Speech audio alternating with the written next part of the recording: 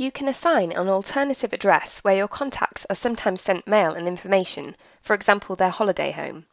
You can also assign one or several date ranges to each alternative address that you have entered for your contacts to specify when each address is valid. To assign an alternative address, open the contact, choose the alternative address action, and then choose Card. The Contact Alternative Address List window opens.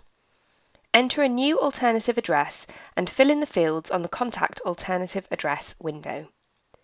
Repeat these steps to assign as many alternative addresses as you would like.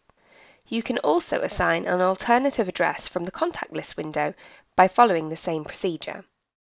For each alternative address, you may want to specify one or several date ranges.